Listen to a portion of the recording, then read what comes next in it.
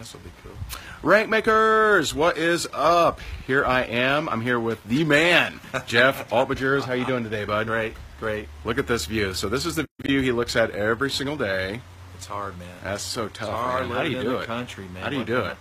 I don't know. You know, I keep looking for the Golden Archers. Where's a McDonald's? Or I know. something? Where's the McDonald's around here? Is it down there? Starbucks. Is it down there? Where's Subway maybe? Yeah. But just hanging out here at his house in beautiful Tennessee. And I thought I would hop out here. You know, anytime I'm spending some time with an amazing leader like this, I wanted to get him to share with you some wisdom that he's accumulated over the years. And so Jeff is just a monster leader inside of network marketing, and a super nice guy. You know, I try. He he doesn't try. He does. You know, after our event in Gatlinburg, Jeff invited the entire crowd back to his house and had barbecue, had a band, had all kinds of stuff. It was just so welcoming and so amazing. And so I thought I'd bring him out here. So first of all, Jeff, how did you get started in network marketing? What got you in? How did that happen? Well, it was just one of those things that, you know, somebody came to me and introduced it to me. That was back in the year 1978, so okay, 39 years ago. Wow. Okay. So that was, you know, FLP, Forever Living products. We had those aloe vera products, those yellow jugs. Yeah. Everybody hated the product. But, you know, I kept telling them it's healthy, put it in your orange juice, keep drinking it. Yeah. And of course, that was pre-internet, pre-personal computer, pre-cell phone, pre-UPS, FedEx. I mean, it was pre-everything. I tell that to my son, and he's like, but did you have Wi-Fi, Daddy? Yeah. You had Wi-Fi, of course. Yeah. Blu-ray. Oh, yeah, we had Wi-Fi. We had that, you know. But anyway, but that's what I'm saying. You know, the only thing we knew was retail back then. Yeah. So it's a whole different game today. I laugh when people ask me, you know, is it hard? Yeah. I'm like, hard? Yeah. Hard? Everything's free. I mean, what we're doing right now is free. Right. And this message will go around the world, right? That's right. And who would have believed that was possible? Right. And I mean, good night. I can remember back even in the 90s, you know, we got used to having these $1,000 phone bills. Yeah. That was just part of it. That's just the cost of doing business. Yeah, nobody complained. And then we mail out a package. We mail packages then, you know. Yeah. Put the literature in this envelope, maybe a cassette tape, you know, and then postage and everything cost $5 at least, you know. Yeah. And we were used to, so it cost us money back then to do network marketing. Yeah. Now everything's free. You know, you give somebody a link, you can talk to somebody on Skype or FaceTime them. Yeah. Matter of fact, that's how my son finds me in this big old house we live in. You know, he FaceTimes me, Daddy, where are you? Where are you? You know. But anyway, but today everything's so free, you know. And that's why I'm like, when people ask, is it hard? I said, no. Well, you know, let me talk to you about what hard is. Yeah. Hard was 1978. Larry Thompson will say, Jeff, you got it wrong. Hard was 1960. Yeah, that's right. Larry talking to me about 1960, and I'm like my son. I'm like, you didn't have Wi-Fi? Yeah. That's awesome. You didn't have anything, man. That's cool. The only thing you had was prayer and hope. Yeah. And he's still around. He's an amazing man. Yeah. Oh yeah, for sure. I love Larry. He's great. You know, and matter of fact, when I saw him at the ANMP in Texas, that was funny because we had the Starbucks. I'd never met Larry before. Yeah. And that's what Larry said to me. He said, when you were up there talking about 1978, he says, let me tell you about 1960. That's and I looked at him, I said, you were doing it then? Yeah. And you're still alive. You didn't die. That's awesome. So let me ask you this. So you, amazingly, you now have a humongous international team, over 500,000 individuals on your team. Just so awesome. 3 legs, just crazy. Did you know that you were going to, like when you maybe initially got started, did you know that you were going to make it this big inside network marketing? Or, or was there any point that you knew that you know? No. Were there any point did you think, hey, maybe this isn't for me? Maybe did you ever want to quit? Oh yeah, sure.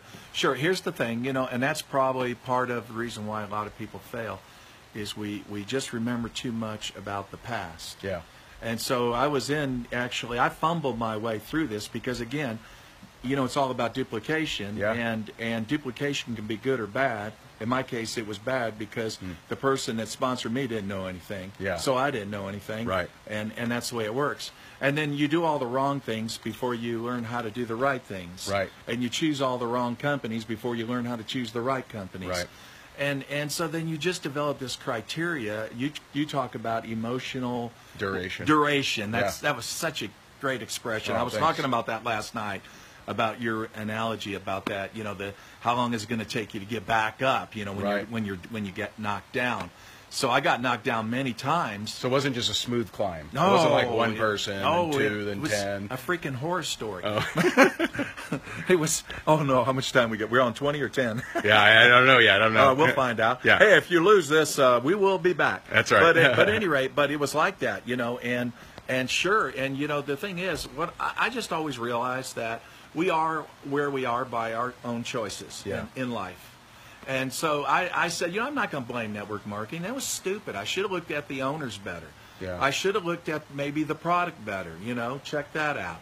Or the compensation plan. Is it set up for the few or is it set up for the many? Yeah. And so I just, you know, I learned my lessons. Yeah. And that's it. And I endured the process. And it seemed that, you know, it got better for me when I did.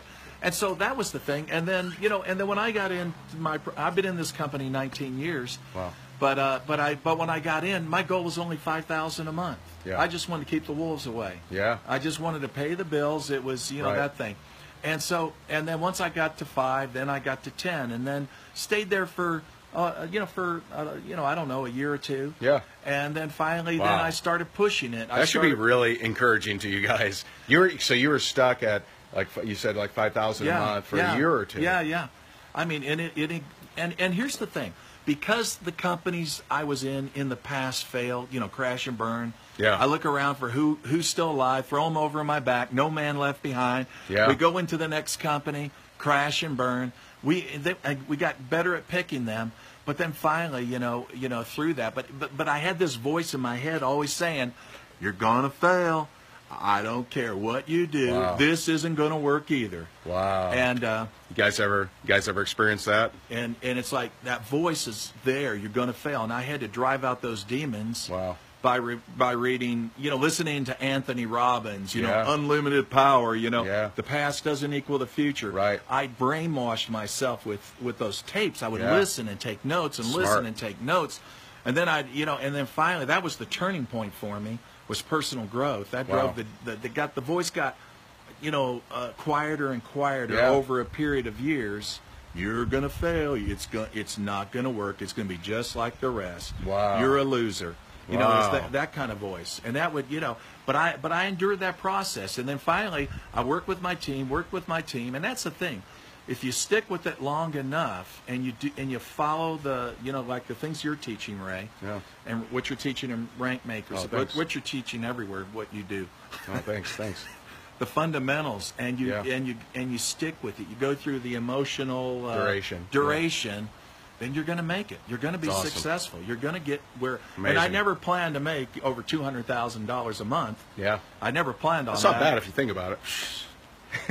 Well, it's crazy when you start making more than the President of the United States. Yeah. But, of course, he doesn't even get paid, does he? I don't know. But the ones in the past did, you know. When you start making more than the last 5 presidents every month, then you get perspective on things. But I don't brag about that. That's not, money's never been my hot focus. Yeah.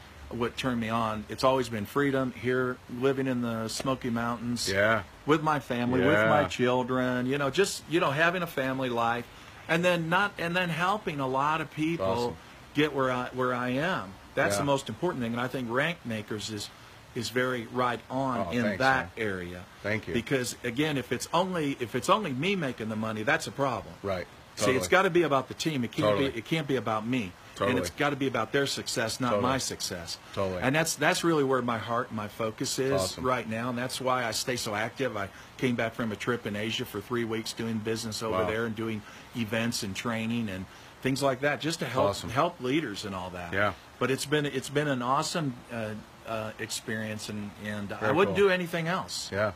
Well, from one of the good guys in network marketing, just an amazing leader. My phone's about to die, but just to wrap up. If you've ever thought about quitting, if you've ever felt stuck, if you've ever felt like you're not going to make it, this won't work either, then hey, you could also end up with a team of 500,000 people and a beautiful view like this. So pretty awesome. You can do it. Thank you, Jeff. You can do it. This guy, he's the man. Love this guy. So appreciate you guys so very much. Feel free to tag somebody if they need to hear this, and I'll talk to you guys soon. See Bye, you. guys. Bye-bye.